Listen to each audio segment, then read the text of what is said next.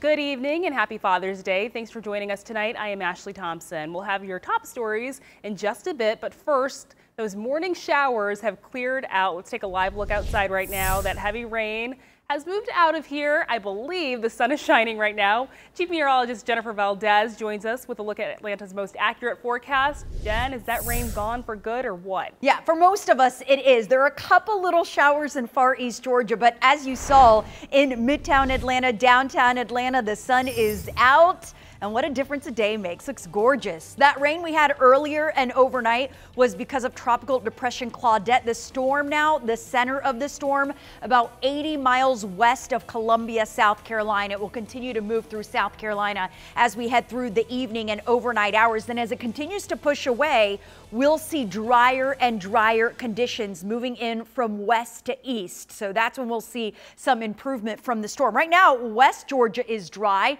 Metro Atlanta is dry, but as we take you into Clark, Oconee, into Greene County, into Putnam County, still seeing a couple little showers. Again, this is the back end of Claudette that will continue to push out the rest of tonight. So here's what we're expecting hour by hour. Here in the metro, we'll be dry from here on out, partly cloudy for the next several hours. We will be dry overnight, but tomorrow the rain returns, and we'll see even more of it on Tuesday. I'll pinpoint the exact timing and amounts coming up.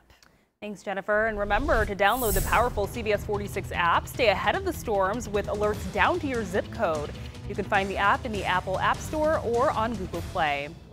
And we are starting to see some of the damage left behind by those storms. New video shows a tree that crashed onto a woman's car. Take a look at this. You can see it wedged under the massive trunk, which is piercing the driver's seat. CBS 46's Mary Smith spoke with witnesses. We spoke with people who live in front of this tree. They tell us that they were sleeping and woke up to a massive crashing sound. You can see just how large this tree is and that there was a car underneath it. We're told that a woman was trapped inside and taken to the hospital. I was laying in my bed. Gerard Simmons says he was relaxing Sunday morning when the sound of rain was interrupted by a massive crash. I just heard a big old thunder and lightning ball. And the tree fell down in my driveway. A large oak tree crashed down on Donald Lee Hollowell Parkway near Eugenia Place. Firefighters say the weight of the tree came down on this car along with power lines, trapping a woman inside. She was taken to the hospital.